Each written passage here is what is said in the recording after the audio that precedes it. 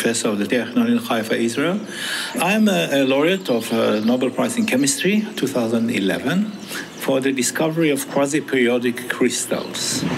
Before that, the definition of a crystal was a crystal is a material in which atoms are ordered and periodic. Period.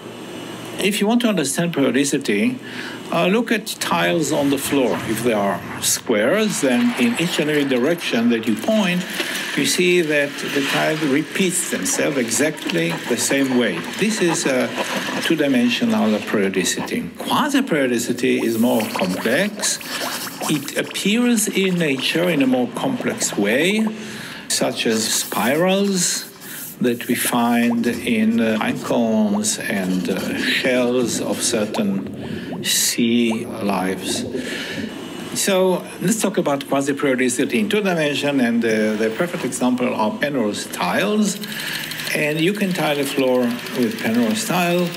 You can do it quasi-periodically if you follow certain matching rules. And there will be no gaps, and everything will be fitted properly.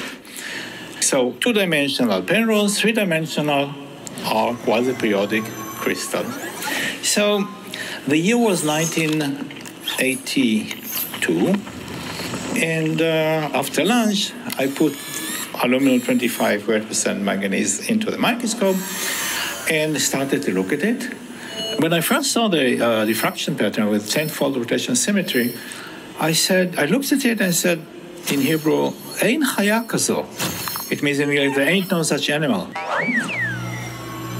This discovery was a paradigm shift in crystallography, created a new definition of what is a crystal. So today we have many, many crystals. We have three-dimensional quasi-periodicity, hundreds of them, in fact.